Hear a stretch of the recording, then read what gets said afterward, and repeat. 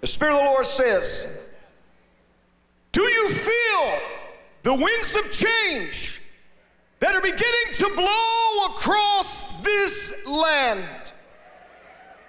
For there shall be great heat, there shall be fire, and the clouds shall be filled with smoke. What does this mean? For I say to you, watch carefully, for I am releasing my hand, my anointing, that shall break the yoke of woke.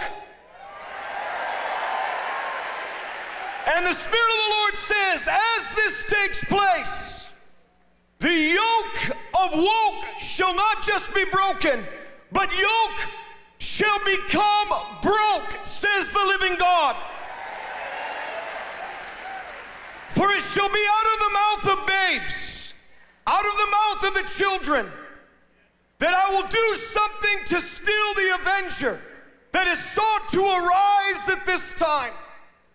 For there was something that was hidden, even from the spirits that operated through Athaliah. There was a young one, Joash, who was hidden in the house for such a time that he was to rule.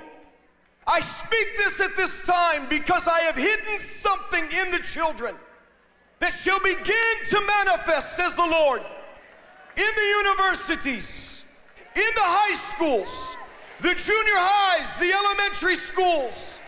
And there shall be an outcry that shall not only come from the parents, that shall bring about a great change, but the children themselves shall stand up in this time, and they will say, let us go to the house of the Lord. They will say, we must stand for what is right. For God says, look closely. For as yoke of the woke is being broken, I will cause even some who have done things to the children by way of entertainment, they will be shaken. They will become broke themselves. Some will be sold. Others will be rebought. And they will change the name. But listen carefully. The wind of change is blowing, and this is not the future that shall be upon your schools. The curriculum shall be changed by my hand, says the Lord. And there will be that which will come even. You say we don't want censorship. God says be careful. Censorship, when it censors the voices of freedom, it is not right.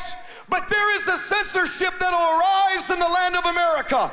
Well, they will say, we will not allow this on television. We will not allow this in the movies. We will not allow this in animation. We will not allow this in the schools.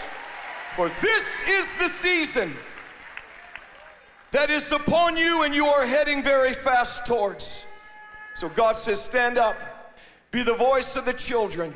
But listen as they cry out, and I will bring a sexual revolution in reverse, says the Lord.